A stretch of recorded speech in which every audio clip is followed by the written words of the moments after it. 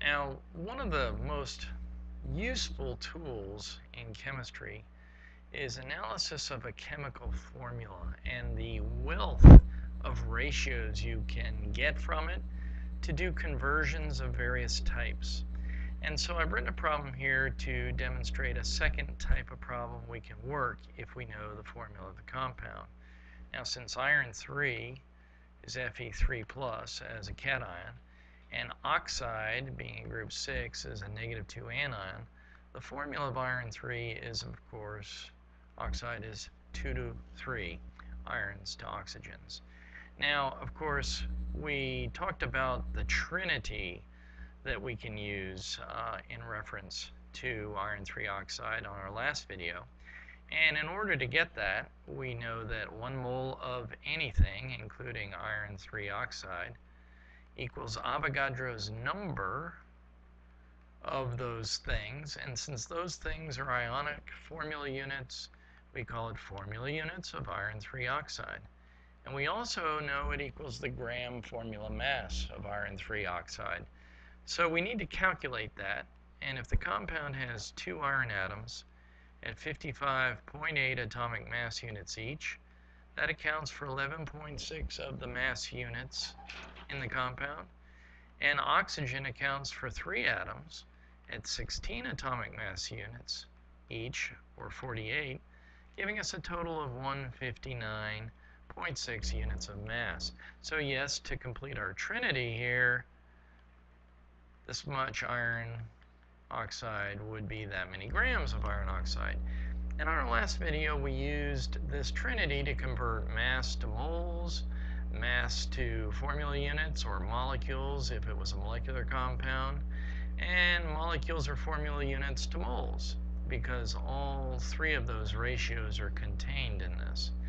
But today I want to focus on these ratios because, yes, what this is telling me is the majority of this total mass is iron and only a small percentage is oxygen. And I can actually construct ratios out of these.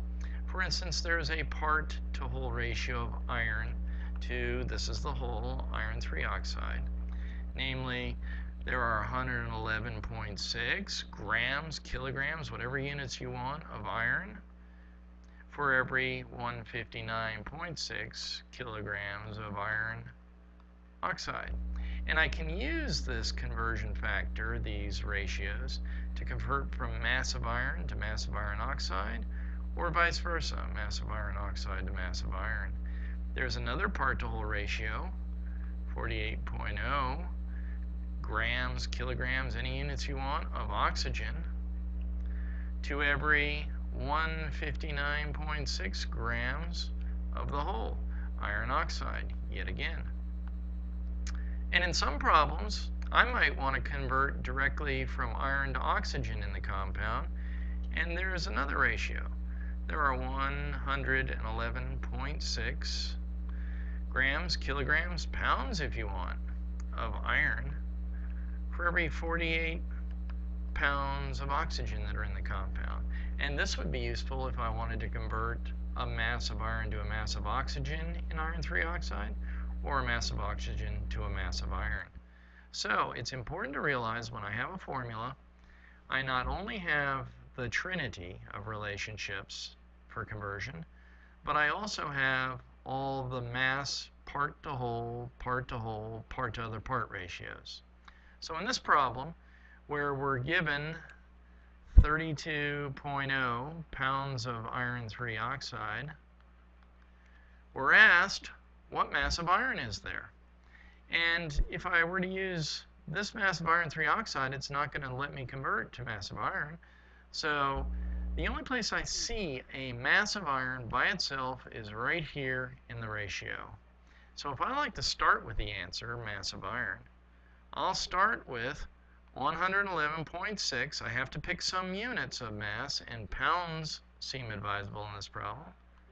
Pounds of iron for every either 48 pounds of oxygen or 159.6 pounds of iron oxide.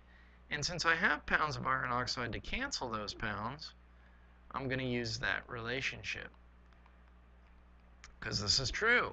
Given this formula in a 2-to-3 ratio and these masses, this part of the whole mass is a relationship I can use for conversion. Part to whole, whole to part. And if I simply multiply this by 32.0 pounds iron oxide given in the equation, I get my final answer, or 22.4 pounds of iron. So yes, that makes sense that the part is less than the whole. The fraction of this that is iron is less than the whole iron oxide. And considering iron makes up more than 2/3 of the total mass, this should make up more than 2/3 of the total mass too. Now let's skip down to another problem. And in this case, we're dealing with nickel 2 carbonate. So of course I like to write out everything I know. And since nickel's +2 and carbonate's -2, it's a simple relationship of nickel and carbon and oxygen. And yes, I know that in this formula unit of this ionic compound, there's one nickel atom. And nickel has a mass of 58.7 atomic mass units. And the carbon atom in the formula accounts for 12 atomic mass units, less than a quarter of what the nickel does. But the oxygen, by virtue of the fact that it's 3 atoms, accounts for almost half of the molecule's mass as well. And when you add these all together, we get a combined mass of 118.7 for the whole nickel oxalate. And yes, in case I need it, I know my trinity of relationships. 1 mole of nickel carbonate equals Avogadro's number of, in this case, formula units, because it's an ionic compound of nickel carbonate. And it also equals the gram formula mass, the formula mass in grams exclusively, 118.7 grams nickel carbonate. So now, in this problem, I'm given one thing. I'm given 3.0 kilograms of oxygen. And I am asked what mass of nickel is there. Well, I go looking for a mass of nickel, and this is not a mass of nickel. It's a mass, but it's nickel carbonate. The only place I see a mass of nickel all by itself is right here. So I like to start with the answer. There are 58.7. Now I have to pick mass units, and I'm going to pick kilograms to maybe save time in converting. And I'm going to pick the ratio of part to part nickel to oxygen, because when I write the part to part ratio of nickel to oxygen, I have to cancel the oxygen and end up with a mass of nickel. And I was given a mass of oxygen. So when I multiply, those masses cancel, and I get my answer, 3.7 kilograms of nickel. As a fourth example, or third, excuse me, we can jazz it up a little bit here. Not much, but a little bit, by giving a little more information. Now, first of all, the substance is once again iron 3 oxide, so I remind myself of all the mass ratios. There were 101.6 mass units of iron and 48, that's a 0, 48 mass units of oxygen for a total of 159.6 for iron 3 oxide. So yes, we have part to other part to whole, other part to whole ratios of mass. And yes, 1 mole of anything, including iron 3 oxide, equals Avogadro's number times 10 to the 23rd formula units, iron 3 oxide.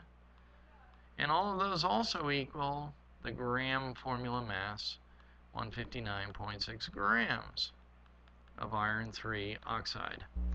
So, I say to myself, what other information am I given in this problem? And actually quite a bit. It says a raw ore is 12% by mass iron 3 oxide. So I immediately write this ratio. There are 12 mass units of iron 3 oxide for every 100 mass units of ore. And then I'm also given this right here, namely a mass of ore, 50.0 pounds of ore. And when I do my number units label type problem, I like to start with the answer. I ask what quantity is being requested. And in this case, kilograms are units of mass. They want a mass of pure iron. They don't want a mass of iron oxide, they want pure iron. So I go looking for a mass of iron, and here's a mass, but it's not iron. Here's a mass, but it's not iron. Another mass, neither one's iron. The only place I see a mass of pure iron is right here in ratio with the mass of oxygen or with the mass of iron oxide. And of course, because all my data over here is about iron oxide and ore, I'm going to use this ratio to start the problem. 111.6, I have to settle on mass units. I'm going to go with pounds to maybe save time converting. Pounds of iron per 159.6 pounds of iron oxide. And I'm on the board. There's my answer essentially, a mass of iron. All I have to do is cancel this mass of iron oxide. There's only one thing that cancels mass of iron oxide. That's a mass of iron oxide. Now, here I see a mass of iron oxide, but if I use it to cancel, I am going to end up with formula units or moles, which don't seem to be getting me towards ore. However, if I use this mass of iron 3 oxide, I'll substitute it with a mass of ore, getting me much closer to final cancellation. So yes, I will use the fact that 12 pounds of iron oxide are equivalent to 100 pounds of ore. And that makes the mass of iron oxide cancel, substituting a mass of ore. But that's okay. I can cancel that now. 50 pounds of ore. And pounds of ore cancel pounds of ore, leaving me with a mass of iron. That's what I wanted. And of course, in this process, I always do one last check, one last step. See if the units of the quantity you wanted are the requested units. In this case, no, so I have to convert these pounds of iron to kilograms of iron. One more step. 2.20 pounds of iron equal 1 kilogram of iron. Boom, boom.